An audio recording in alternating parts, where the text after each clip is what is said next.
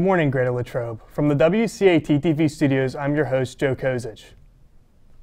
Next week, all students in grades 9 through 12 will have the opportunity to explore a variety of jobs and careers during our first ever Wildcat Career Week. Students will be emailed a link to a special new website called the 2021 Virtual Summit that will have over 70 10-minute career videos. These videos are created specifically for Greater Latrobe students by professionals and companies in our community and beyond, many of whom are Wildcat alumni. We will also have a daily raffle for a chance to win gift cards by watching these videos. Every day next week is an opportunity to win. Be sure to check your email on Monday, March 8th for more info on how to participate. Any student interested in entering the 25th Annual National Student Poetry Contest sponsored by the American Library of Poetry should contact Dr. Bompiani Smith. The deadline to enter is April 30th. Each student can enter one poem up to 20 lines.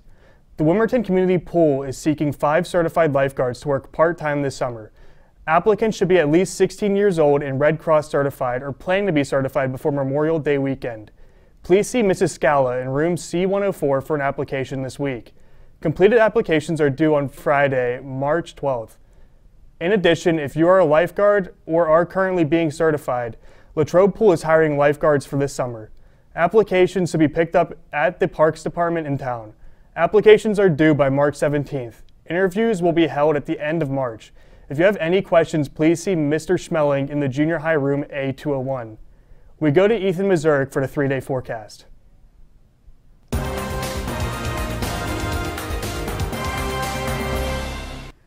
Good morning, Wildcats. It's time for your local weather report.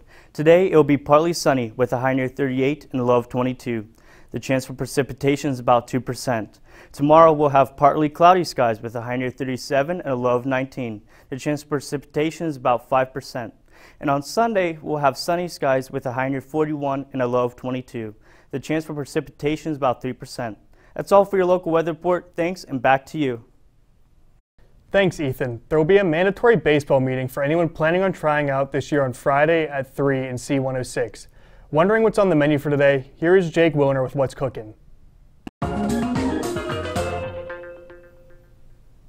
Thanks, Joe. Today on the menu, we have a fish variety with mac and cheese with peas and carrots. For our sandwich bar, we have hamburgers, cheeseburgers, and chicken patties on a bun. We also have homemade cheese and pepperoni pizza with Bosco sticks. Lastly, at the Grab and Go bar, we have fresh salads, deli hoagies, wedding soup, and hot peas and carrots. That's what's cooking. Back to you. Now here is Brennan Campbell with the Wildcat Sports Report.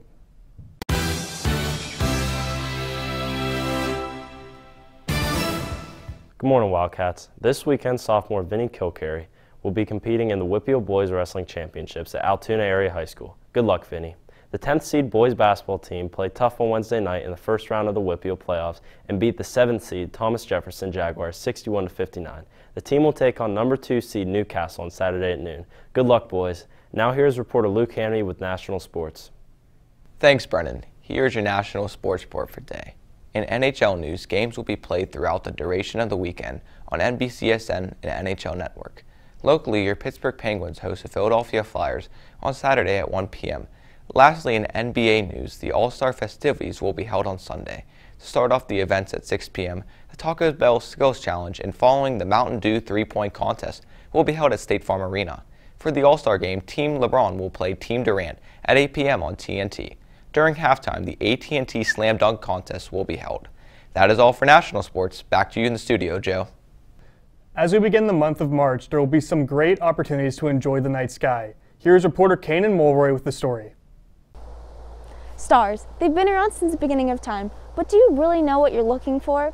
I got the chance to speak with Mr. Brandt, the local astronomy teacher at Greater Latrobe, and he told me what to look for in the upcoming months in the sky, tips on how to find them, and I got to test out the tips for myself. During the months of February and March, more of the night sky will be visible. Some things that will be out in the winter sky is Orion. In the shoulders of Orion are stars Betelgeuse and Bellatrix, and in the feet and knees is Rigel. A little over from Orion is Sirius, the brightest star in Canis, which is nicknamed the Big Dog. Procyon is also part of Canis. Moving up from Canis is the twins of Gemini, Castor and Pollux. Moving over is Capella, which is in Auriga. Then moving down to what looks like a V within Aldebaran is Taurus, the bull. Mars will also be visible in the winter sky. After talking to Mr. Brandt about tips on finding the stars and constellations, he recommends finding Orion first. Then once you find Orion, the other stars fall around it. Get an app on your phone and then use your phone and just hold it up there and look. And some of them are actually dynamic and move around the sky with you. So use that to help you find those constellations.